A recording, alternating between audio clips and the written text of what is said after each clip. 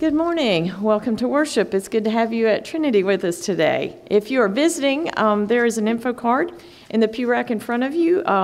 Please fill that out and let us know that you were here. And if you'd like us to contact you in some way, email or card or phone call, you can mark that on there as well. We'd love to know that you were here and to get to know you some more.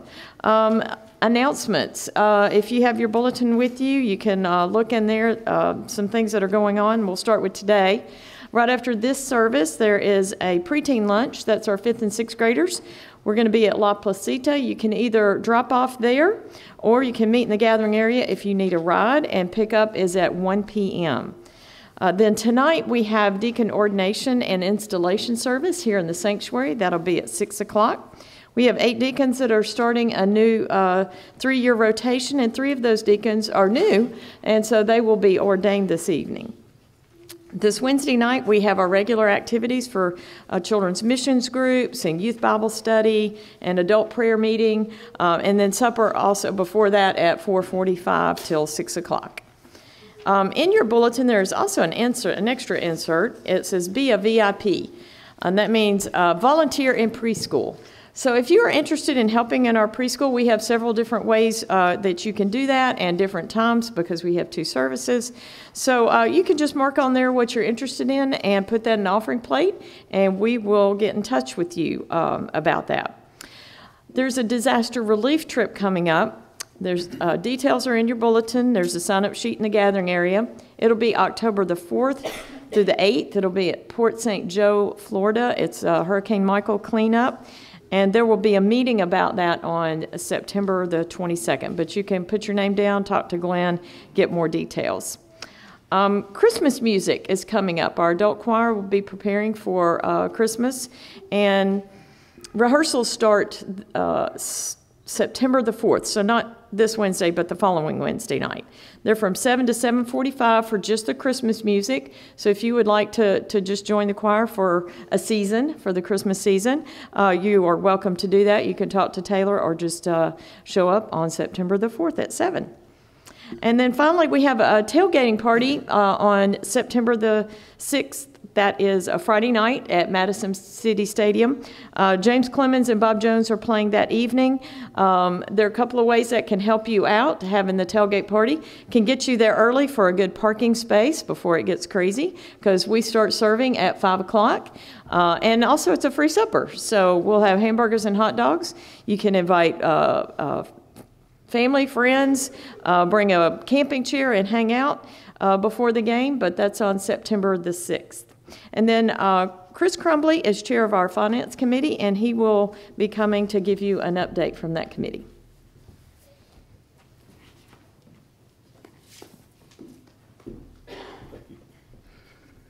Right from hamburgers and hot dogs to the finances. What a great segue. Thank you, Teresa. So I'm Chris Crumley. I'm your chairman of your finance committee. And I just thought that we would give you a chance to kind of where we are in our financial situation. We're actually very healthy as a church right now. We like to keep right around 2 times our monthly expenses in the bank. Right now we're at 1.8 of our monthly expenses in the bank right now, which puts us about $134,000 in budget expenses. So pretty healthy, but I'll tell you that we're about $39,000 below what we had expected for our regular income over the year. That's not as bad as some years. It's a little worse than others. But the thing is that this church has been typically a 4th quarter church. So in the football season, we're looking forward to a good 4th quarter. So we'll look for that. Our budget this year was $932,000. We'll be starting to set that budget here in the next couple of weeks, next few weeks, to consider that. There's a lot of things that will be coming up that we're going to have to make some decisions. Ron and I have already talked about some of the things that are going on. It turns out that air conditioners love to go out in the summertime, and that has happened a little bit. So that's helped us a little bit with our challenges. But there's some other things that will be coming up that we'll be deciding on how that works through this year. So far, we have $512,400 that's been given through July. And that's about 7% below budget. Again, not terrible. You just need to know where we are, and we're not in a bad shape. But one thing I do want to talk about, and each of you can do this, and we started this back in October of 17. It's called 30 for 30. We've been doing this now for 22 months, and so far we brought in $56,000 in the 30 for 30. What that was is if each of us would consider giving $30 for 30 months, we would try to buy down our mortgage in a way that when December 21, when that mortgage becomes due, we've got either a balloon payment or we'll have to refinance some of it. So the quicker that we can pay off that mortgage, the quicker that we'll have some other monies that we can expend on things in our mission world and also for our physical plant and the things that we've talked about.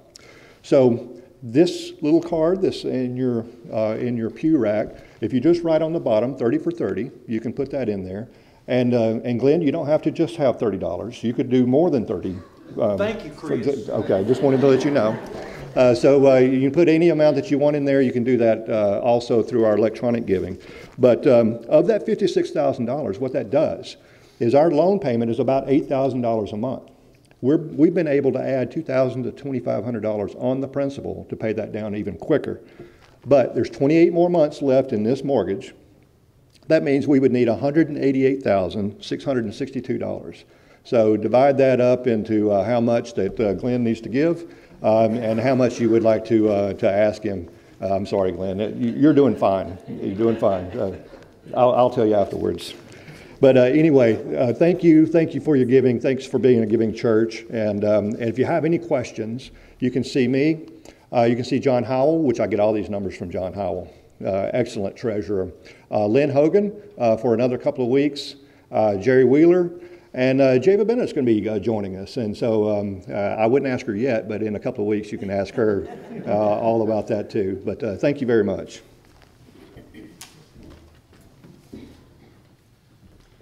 Thank you, Chris. At this time, I invite you to please stand for the passing of the peace.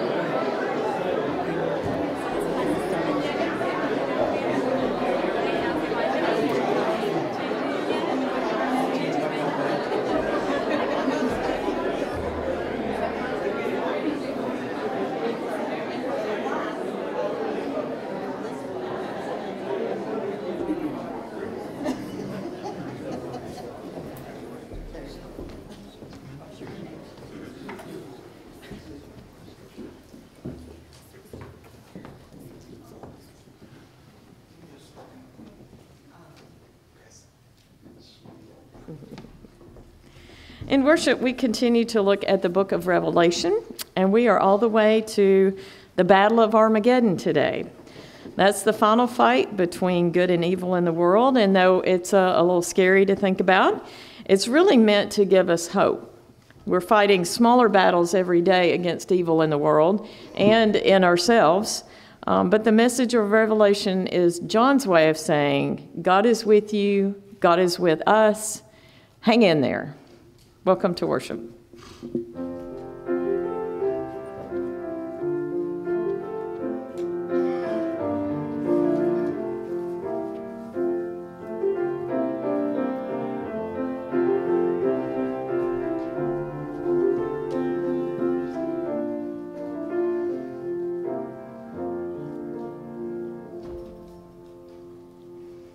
Please join me in prayer.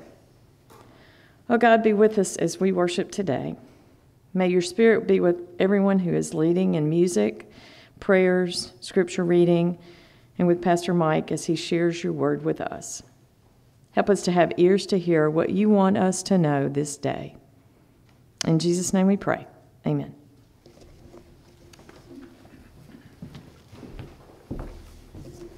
Let us now sing together our hymn of invocation, hymn number 395, God of Grace and God of Glory. Please stand as we sing together.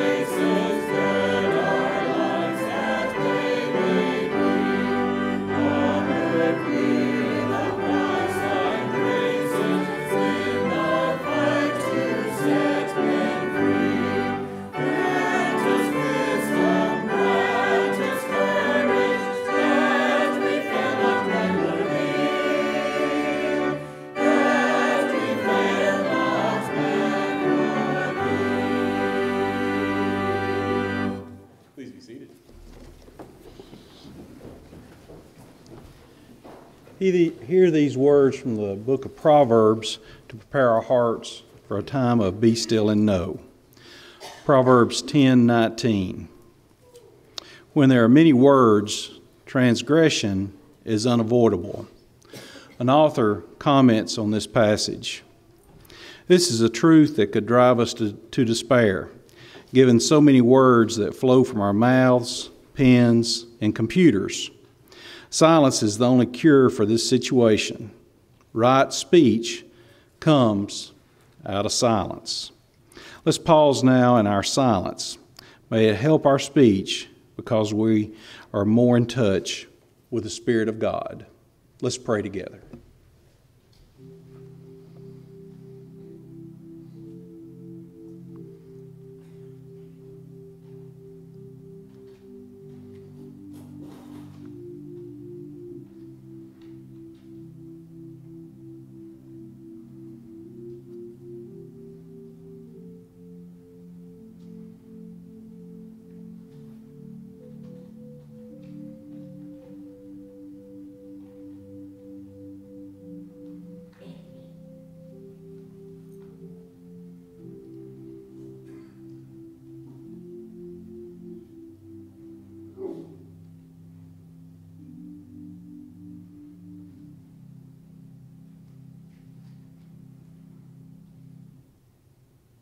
Dear God, in the stillness and silence, we wait and we listen.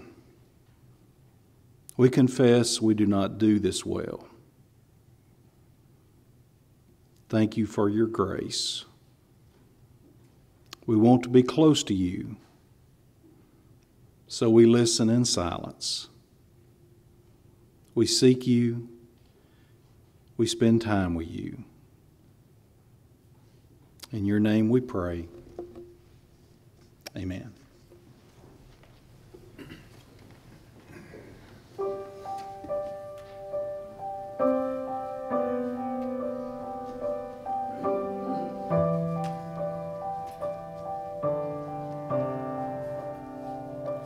Lord, I come, I confess, bowing here, I find my rest, and without you, I fall apart.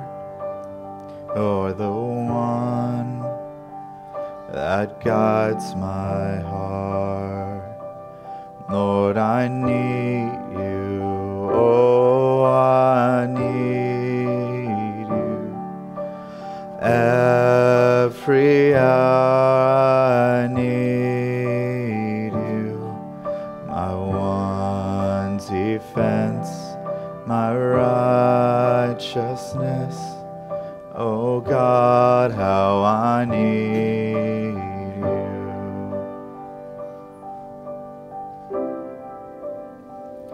Where sin runs deep, your grace is more. Where grace is found is where you are. And where you are, Lord, I am free. Holiness is Christ in me. Lord, I need you. Oh, I need you. Every hour I need you. My one defense, my righteousness. Oh God, how I need you. So teach my song to rise to you. When temptation comes my way, when I cannot stand, I'll fall on you. Jesus, you're my hope and stay. Lord, I need you. Oh, I need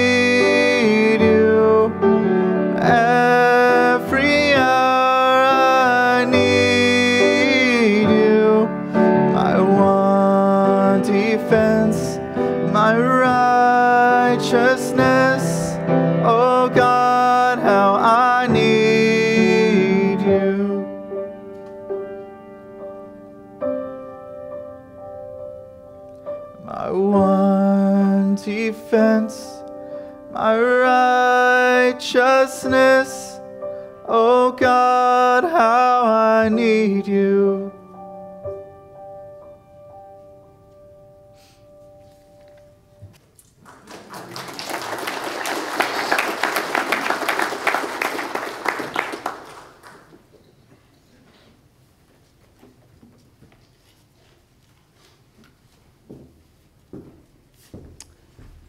Our scripture today is found in the book of Revelation, both in chapter 17, verses 1 through 6, and then in chapter 19, verses 11 through 16. I invite you to read along with me. One of the 7 angels who had 7 bowls came and said to me, "Come, I will show you the punishment of that great prostitute who sits by many waters. With her the kings of the earth committed adultery, and the inhabitants of the earth were intoxicated with the wine of her adulteries." Then the angel carried me away in the spirit into a wilderness. There I saw a woman sitting on a scarlet beast that was covered with blasphemous names and had 7 heads and 10 horns. The woman was dressed in purple and scarlet, and was glittering with gold, precious stones, and pearls. She held a golden cup in her hand, filled with abominable things and the filth of her adulteries. The name written on her forehead was a mystery, Babylon the Great, the mother of prostitutes and of the abominations of the earth. I saw that woman was drunk with the blood of God's holy people, the blood of those who bore testimony to Jesus. And then in 19, verses 11 through 16, I saw heaven standing open, and there before me was a white horse, whose rider is called Faithful and True. With justice he judges and wages war. His eyes are like blazing fire, and on his head are many crowns. He has a name written on him that no one knows but he himself. He is dressed in a robe dipped in blood, and his name is the Word of God. The armies of heaven were following him, riding on white horses and dressed in fine linen, white and clean. Coming out of his mouth is a sharp sword with which to strike down the nations. He will rule them with an iron scepter. He treads the winepress of the fury of the wrath of God Almighty, and on his robe and on his thigh he has this name written, King of Kings and Lord of Lords. May God bless the reading of his word.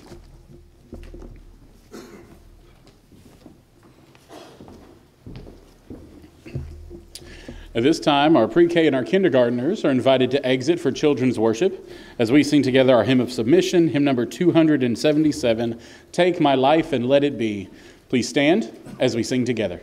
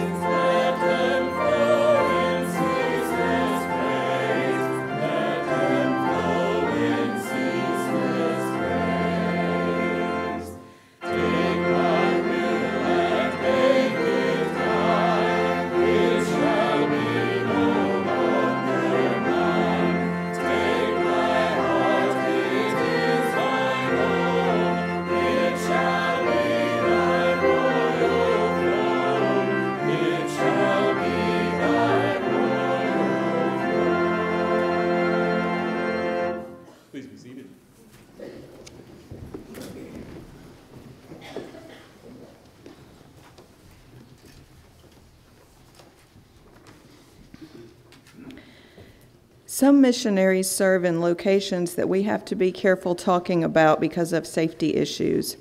We have to even be careful about sharing their names. That's the case with today's mission moment. CBF missionaries Tommy and Joan, and that's not their real names, work ministering to college students in Southeast Asia. Their student ministry is made up of believers in Christ, students who don't know what they believe, and some students who are committed to other faiths. One student in particular joins the group for regular Bible study. She comes each semester to the retreat and even joined other students at a Good Friday service. But when Joan asked her what her family's response would be if she became a Christian, the student's answer was, "I have an uncle that would prefer that I die rather than become a Christian." Please take a moment and pray for missionaries ministering in difficult situations and for the people they are serving.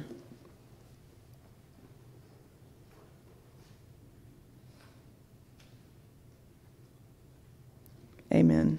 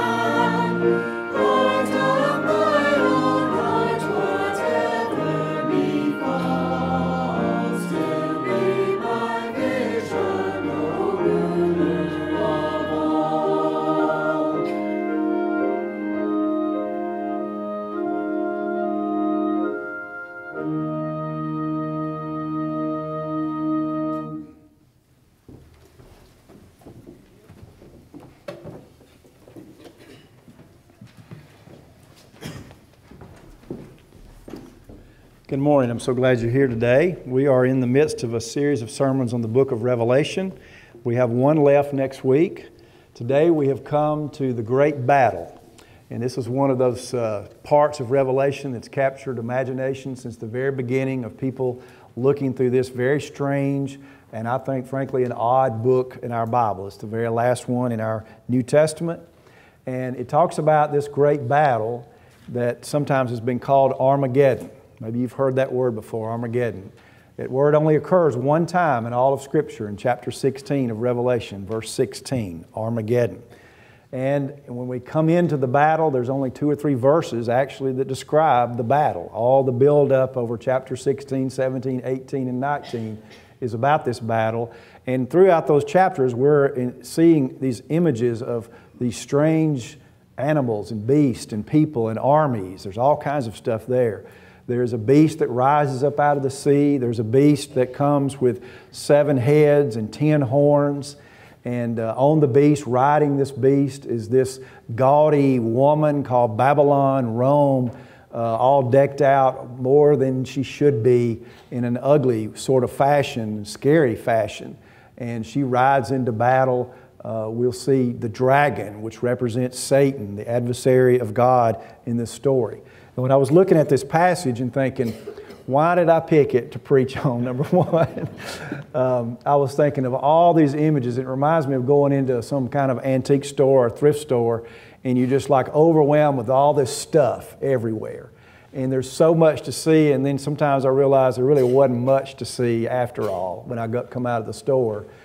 And one of the ways I wanted to approach the sermon, as I thought about it after the early service, is the busyness and the turmoil of the battle.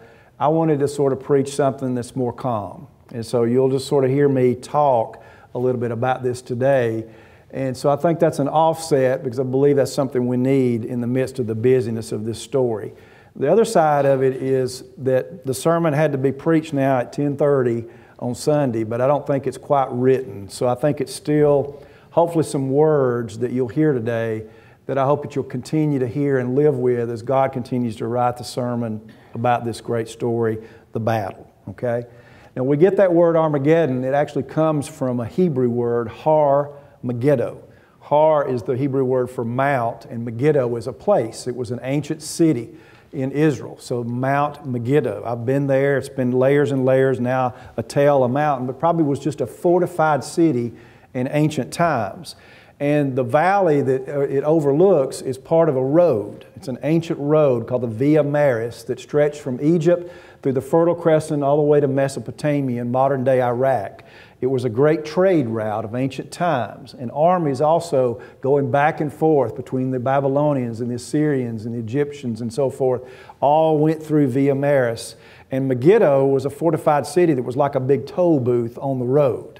And so controlling that area was very, very important. And we know of at least 34 major battles that were fought on these plains here near this ancient town of Megiddo, Harmageddon, and that fortified city. Napoleon Bonaparte sent his French troops there, for example, and he said later, this is the most natural battleground of the whole earth. And it is the beginning of written military history.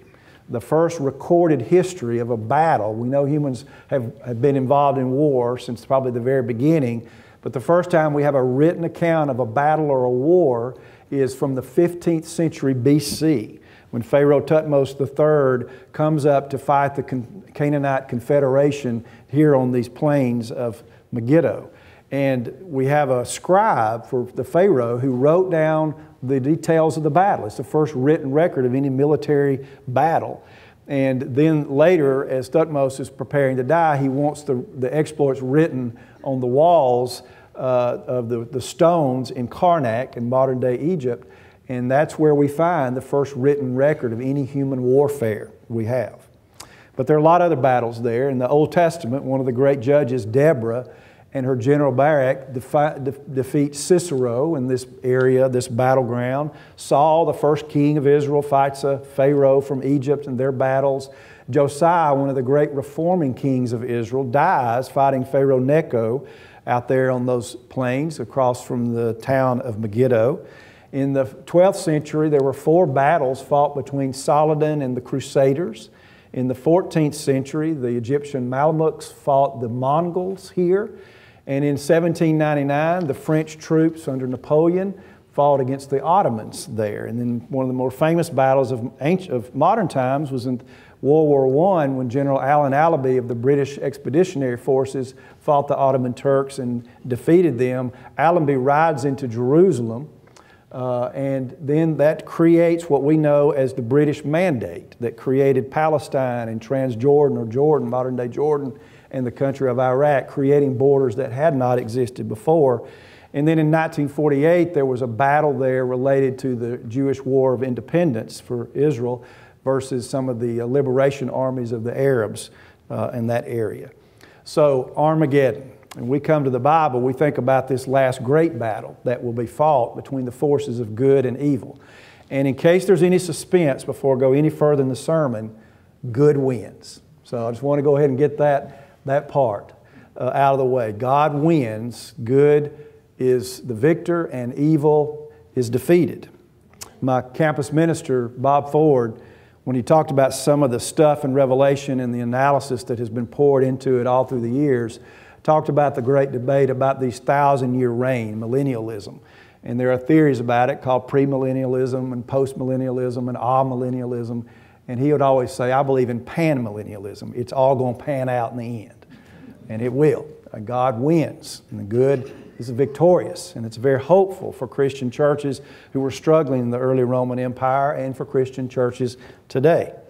And in this vision that John sees of all of this, he sees not only a vision of this gaudy woman riding on a beast coming into battle, but he also sees heaven open and he sees Jesus riding on a white horse. And it's really amazing.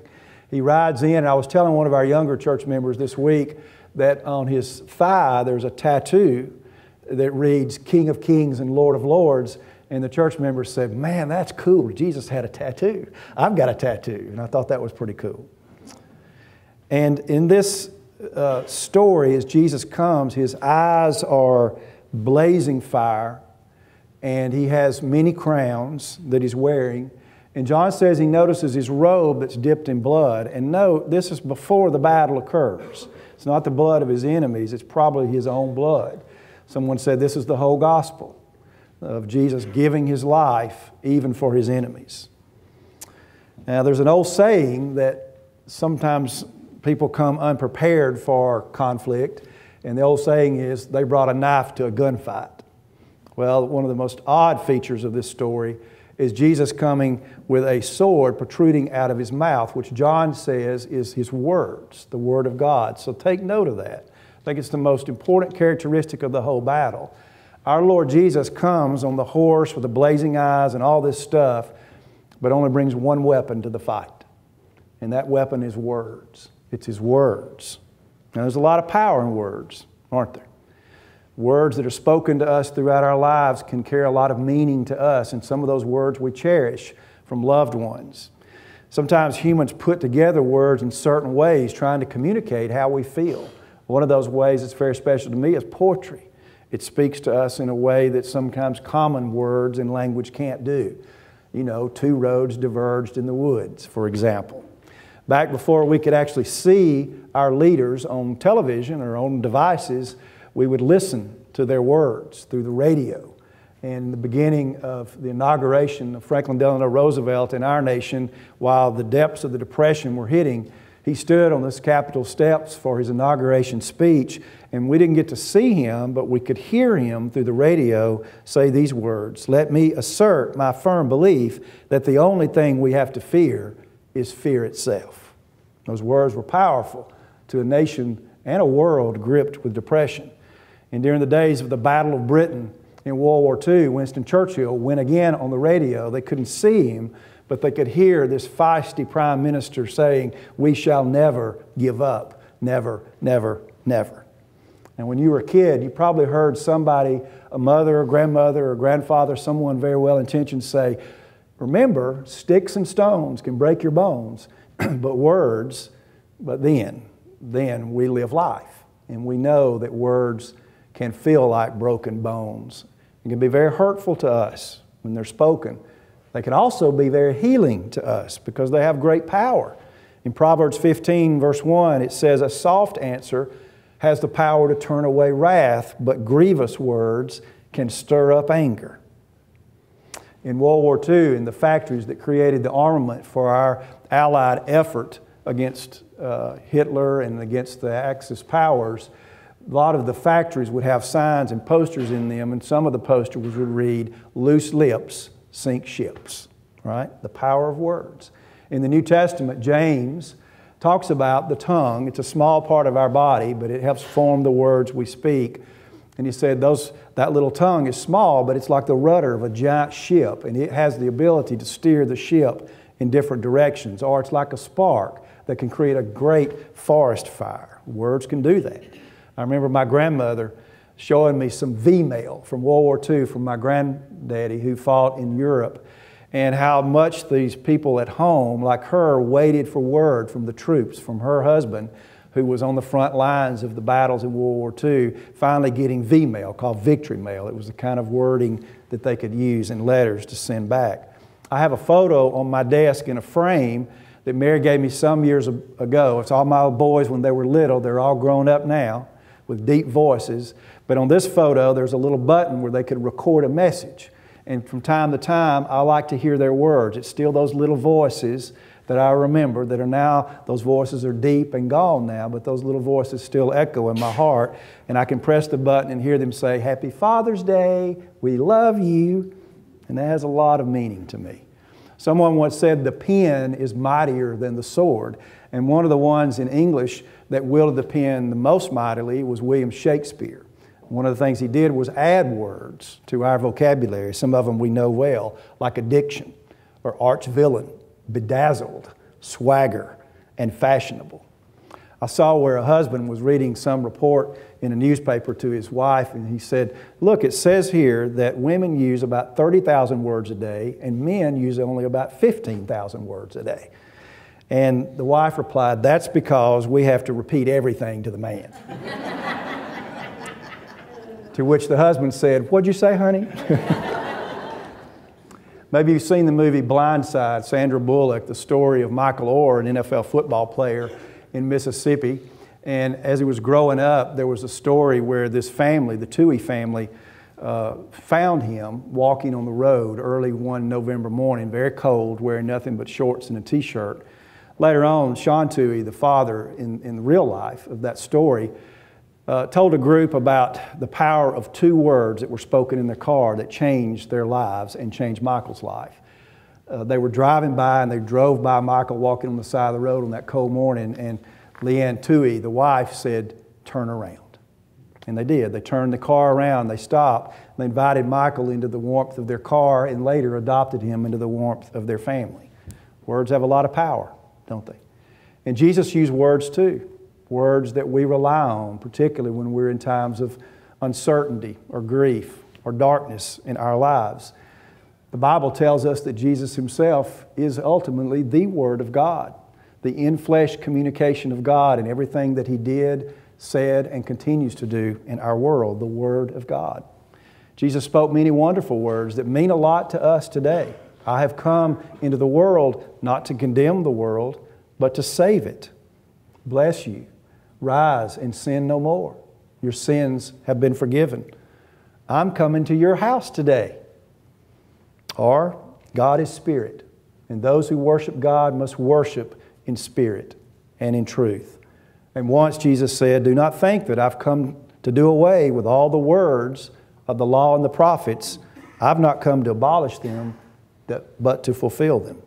And maybe one of the greatest for us at the end of the Gospel of Matthew, "Lo, I am with you always, wherever you go, to the end of the age." Jesus speaks some words that are very powerful. They continue to comfort us, to guide us. They compel us and commission us, and sometimes they convict us, don't they? There's times in our lives when we go back to these words. We're in such shape and situations that we need the words of Jesus to hold us again, to give us the strength to get through. The words that guide us when we're unsure what we should do and how we should carry ourselves in the world. Many times as a pastor, I've read these words of Jesus and of the Bible to those who are in the bed, sick unto death, but needing the words of Scripture to hold them one more time. Or to families who have lost someone they've loved, and in the depths of their grief, no other words will quite do like the words of God. In John 7, Jesus was teaching at the temple in Jerusalem, and caused such discord with His words. There was a debate about who this guy was and whether he had the right to teach at the temple at all. Finally, the guards at the temple go to the temple priests and report all of the turmoil that Jesus is causing with His words. And the priest said, "Why didn't you just arrest him and bring us this man today here?" And the guard said, "Well, no one ever spoke the way this man does." Earlier, Jesus noticed that the power of His words were very demanding. And they were so demanding that some fell away from following him. The crowds that were listening to him began to be smaller. There weren't as many. And so at one point, he calls his friends, his disciples together and said, will you also desert me and leave?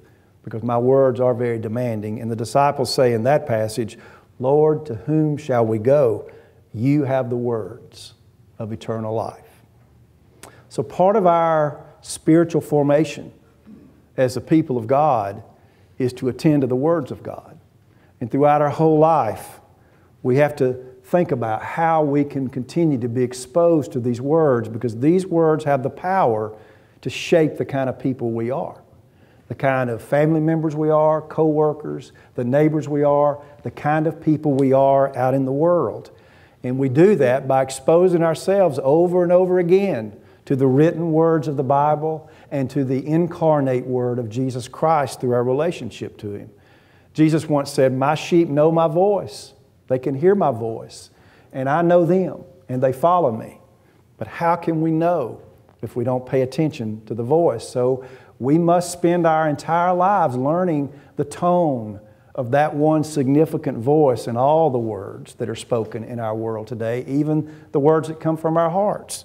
We have to spend all our lives learning how it is Jesus decides to speak to you and me as unique, special individuals in this world. And so we come to church over and over again to hear the words and to get used to how the words are spoken into our souls. And over again, we go to the Bible to read it for ourselves or to listen to it being read.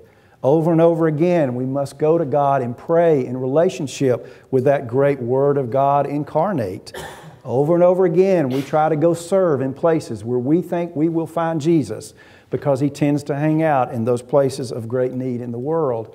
And over again, we must contemplate what Jesus Christ means to us in this world, listening for the words that give us life and sustain us. So I want to ask you, what word do you need to hear today from your Lord Jesus? What's the word you're thirsty for? The word you need, you're longing for? And also consider that Jesus is still speaking words into our lives, but sometimes we're too busy, too distracted, or just too obtuse. Our ears are closed to hear Him. When Jesus was once asked, what's the best or greatest commandment of all? He quotes an Old Testament passage. You should love the Lord your God with all you are, your strength, everything about you. And he's quoting an Old Testament passage. And in that Old Testament passage, well known to Jewish believers, is a beginning word in Hebrew called Shema. That's how the whole thing starts. Shema is a word for listen. Listen. The Lord is God. The Lord is one. And you should love the Lord your God with all you are. The power of Jesus' words can uphold us, sustain us, comfort us, convict us, and commission us. But we have to listen, don't we? And it takes a lifetime to learn how to do that. So perhaps it's not so amazing that when the great Armageddon battle finally gets there, that Jesus rides in armed with nothing more than words. It's the only weapon that He ever brings to any battle.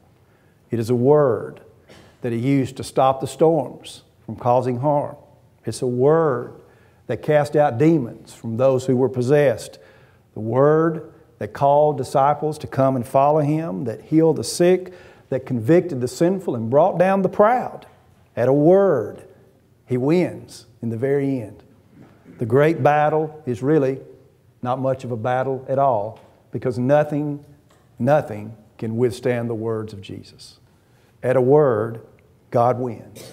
And all those powers that scare us, all those things that we worry about, they will all dissolve away.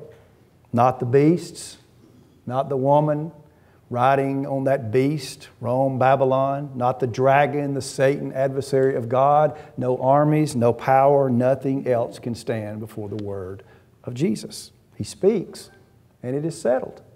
In the very beginning, God spoke, and everything was created. And at the very end, God will speak again through the Word of God, Jesus Christ, and all evil will be gone. All pain, all death, all the things that make us mourn. God wins.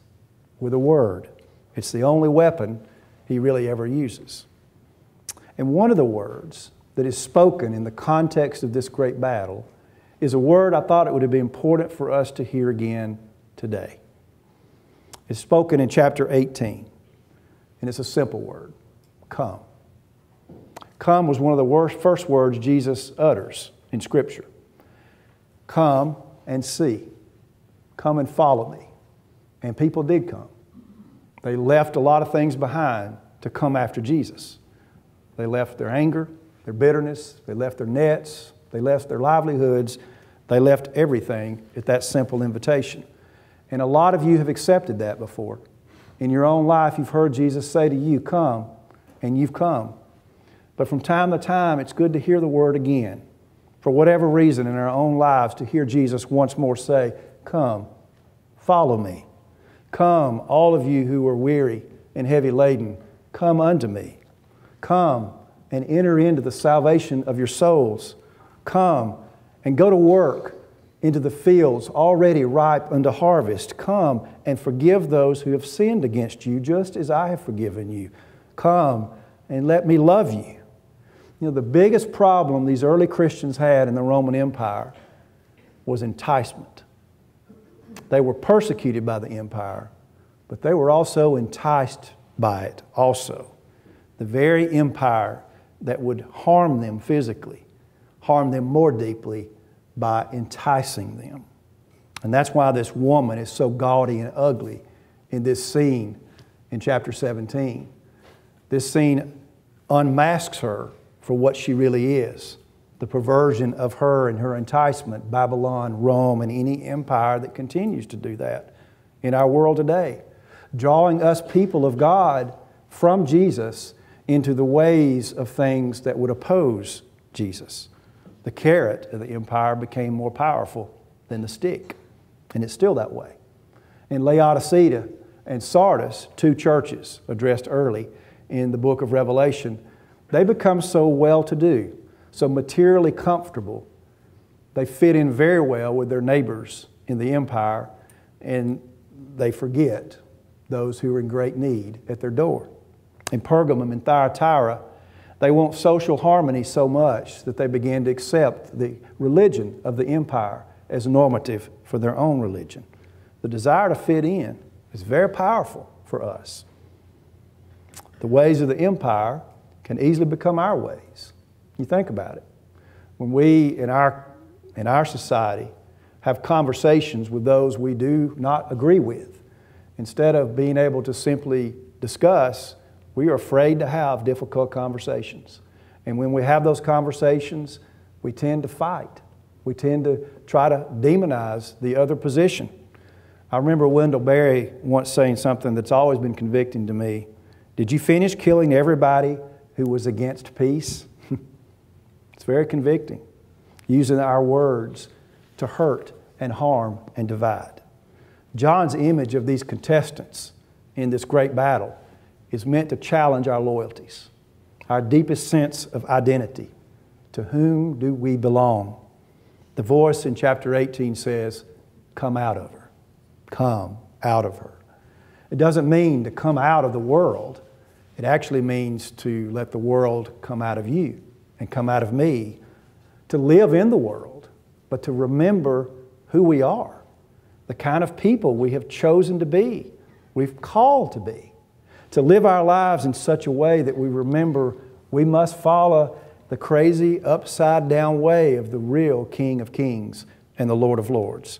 That's why in the water, we always ask you before you're baptized, what is your confession of faith? What do you most truly believe? And we answer, Jesus. He is my Lord, and He is my Savior. And that means His ways must become our ways. And they are peculiar ways, which means we must not always fit in the world. We must be peculiar. We must be different. We must be upside-down people, creating even in church an alternative to all of the communities that we can find ourselves attached to in the world. I think sometimes we sing that little song that we learned when we were kids, "This Little Light of Mine," and then we stop singing because we love the little light and it's mine and it gives us a lot of joy. and we keep it to ourselves because it gives us comfort. But the song was meant to have another line to it. This little light of mine, I'm supposed to let it shine. And if we don't let it shine, if we don't let the ways of Jesus become more and more our ways by being exposed to Him, the Word of God, then our hearts become hard, we become complacent, we become callous, and we become hard of hearing so that it is difficult for us to even recognize the voice of the words when they're spoken to us. In the 1970s, Rebecca Manley Pippert wrote a book called Out of the Salt Shaker and Into the World. She used the image Jesus used of us being salt for the world. But she said a lot of the salt she noticed in churches, they tend to like to stay in the salt shaker with other salt. And she was compelling us and asking us to get out of the shaker and be salt like Jesus intended us to be in the world. One of the things she wrote was this: the person who seeks acceptance is controlled by the people he or she wants to please. We do not control ourselves. We're supposed to be controlled by the Lord of our lives. So maybe we need to hear that cry again, that simple word of Jesus. Come out of her and come unto me. Maybe we need to see Jesus at that last great battle carrying only one weapon, the Word of God. Only that weapon into the battle. And maybe that means every day our prayer should be, Lord, continue to let my life be a Word-shaped life, shaped by your words as I go out into the Armageddons of this existence that we have. Imagine that. Imagine if people took that seriously, allowing the Word to shape their lives. Hundreds of us, thousands of us, millions of us, going out into the Armageddons of the world, into all of that chaos, a Word-shaped life straight from the mouth of Jesus Christ. Nothing could stand against it. And what a world it would be. In 1864, Henry Wadsworth Longfellow wrote a poem that was later turned into a song we sing a lot of times at Christmas. He said, I heard the bells on Christmas Day, and in despair I bowed my head. There is no peace on earth, I said, for hate is strong and mocks the song of peace on earth, goodwill to men. But the bells are ringing like a choir singing. Does anybody hear them? Peace on earth, goodwill to men. Then rang the bells more loud and deep. God is not dead, nor does He sleep. The wrong shall fail. The right prevail with peace on earth, goodwill to men.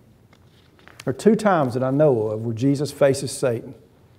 After His baptism, He goes out into the wilderness for 40 days.